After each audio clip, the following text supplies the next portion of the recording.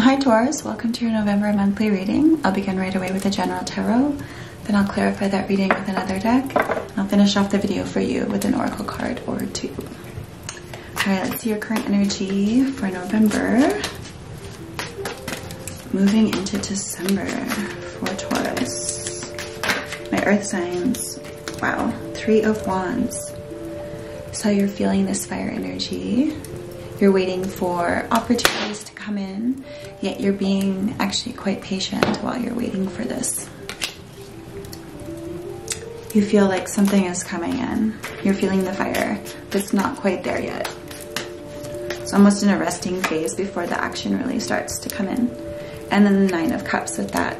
So you're waiting for your wish fulfillment to come in. You're waiting for your wishes to come in. But it's good to have patience in this process. That could be part of the lesson for this month and then into December. Ace of Pentacles. So whatever it is that you're waiting for is going to be successful in the material world. That's a really good confirmation. I like it with the 9 of Cups too. Oh, the 10 of Pentacles. Wow. Ooh, 7 of Swords. Okay. Yeah, I'm sorry, I'm focused on the 7 of Swords because that vibe always throws me off a little bit. This is with your past or outside influence. This happened with the Leo reading. It was an ace to the 10, so it's a first full circle situation. You're seeing how you planted these roots long ago, and then it's coming full circle in your material world. Yet you're feeling like you want more fire, more passion in your life. You already have the coins that you want. You already have all the material things that you want. And now it's time to bring back that fire and this emotional situation, or not a situation, emotional fulfillment, emotional wishes. 7 of Swords, that was throwing me off, is the block and the lesson. I feel like this is not, you don't want to run away from your shadow. It's about facing your shadow side. Even if you do have to move away and do your own thing for a little while, that is not a problem. I'm going to pull one more card because I feel like there's more to that story. Clarify the 7 of Swords for Taurus for November. 6 of Pentacles. You felt like there was unbalance within possibly this 10 of Pentacles relationship that was going on, and you felt you had to move away, or vice versa, your person had to move away.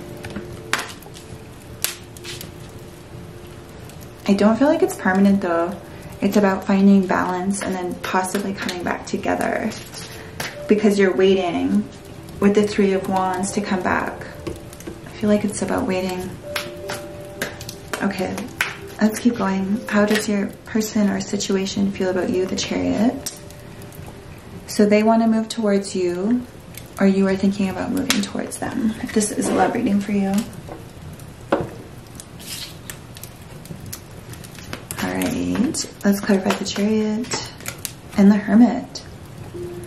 So they're seeing you as going within right now. This is not really a time for coming together, because you are trying to find that balance with the 6 of Pentacles. Either you walked away with the 7 of Swords or they did, because you really had to take care of yourself, and it might have seemed, it wasn't sneaky. It wasn't a sneaky vibe, the 7 of Swords. It was more, maybe you were planning to do it without their knowledge.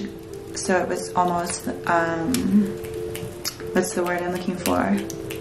It was like a shock, yeah. Ace of Cups is intentions for this month. So going back to your heart space, starting the cycle over if it's with the same person. If not, it's about following your own heart and your own desires this time, because you've already gone within. You're not afraid to go within with the Hermit. And it's about rethinking this 10 of Pentacles here. So that totally makes sense now. Okay, let's clarify the Ace of Cups for intentions. Page of Pentacles. Yeah, starting your own thing. This is about becoming more independent and planting new baby roots with the page here. And I like it above the Nine of Cups. It's about planting roots that have more to do with your own wishes, that are more aligned with who you are. And that will bring you the balance that you're looking for here with the Six of Pentacles. And the Six of Swords flies up for a message from the universe. It could be a good time to move towards brighter horizons because it's above the Seven of Swords. It's about movement, moving that air energy up, getting out of the negative behaviors too. That this lower energy can bring sometimes. And one more message from the universe for Taurus. Let's clarify the Six of Swords.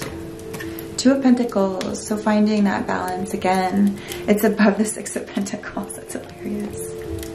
Well, it's not hilarious. It's just a clarification that this is such a focus and a lesson for you. Or it can be if you want it to be. And then that will bring you more opportunities and more fire here with the Three of Wands, and will bring your ultimate wish fulfillment with the Nine of Cups once you bring in this balance here. Okay, let's clarify the Chariot and the Hermit. If this is a love reading for you with the Sun and Moon Tarot. Let's see for Taurus. Ooh, Ten of Cups. I love that.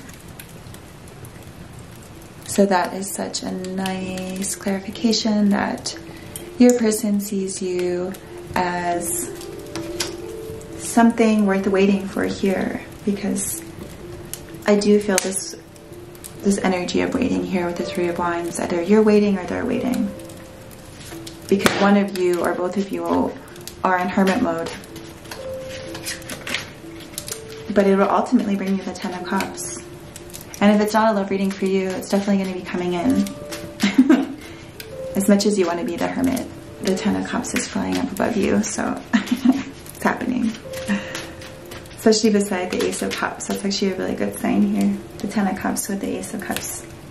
And then the Ace of Pentacles with the Ten of Pentacles.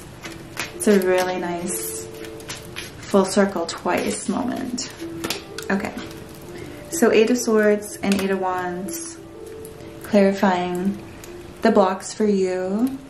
So there is a lot of fire coming in, and you're blocking it with your own mental energy, your own mental anguish with the Eight of Swords.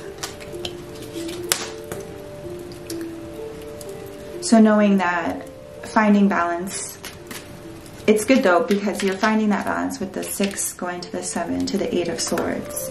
So that energy is moving up in a way, I'm feeling. And then this 8 of Wands is coming in with the fire, which feels really good with the 3 of Wands. And then just with the actual fire that I started tonight. And the Chariot is on the bottom again. So that's good. Movement is happening, will be happening for you or for your person. If it's a love reading for you. Okay, Oracle card for Taurus. Duality, many meanings, misunderstanding. Wow. Number 36. Wow. This really speaks to me about how one of you had to walk away, so there was possibly this misunderstanding. And then coming back together once you find the balance, because there are these many meanings here again. And every person's reality is right for them. Interesting. Okay, one more card to clarify for Taurus to wrap up the reading for November. Number 37, excuse me, consult your body's wisdom.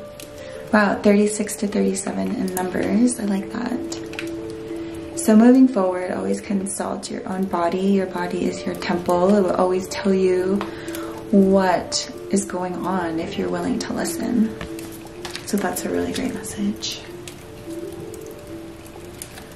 And also consult your body when you're finding this balance, because when you are out of balance, your body will tell you right away that you're going in the wrong direction and how to come back to that state where you can bring in this 9 of Cups, moving into the 10 of Cups over here.